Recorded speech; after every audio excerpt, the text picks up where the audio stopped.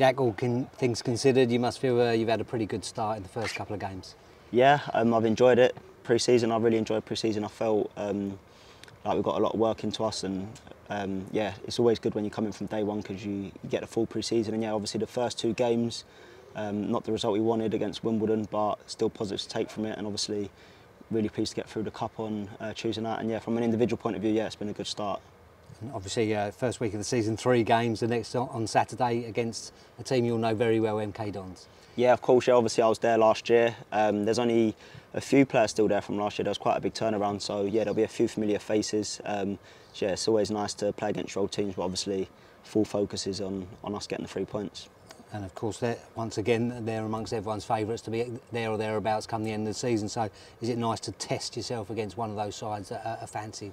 Yeah, 100%. Obviously, yeah, being there last year, we finished 4th, but obviously missed out on the playoffs. And yeah, you'd expect them to be up there this year. They've recruited well. They've signed a lot of players. So yeah, you'd expect them to be there or thereabouts. And obviously, that's where we want to be. We want to be challenging at the top end of the table. So yeah, like you say, as early as it is in the season, it's still a really good test for us. Yeah, and from our club as well, there's been lots of changes in the summer. Yeah. How do you think all the players are kind of settling into that new group?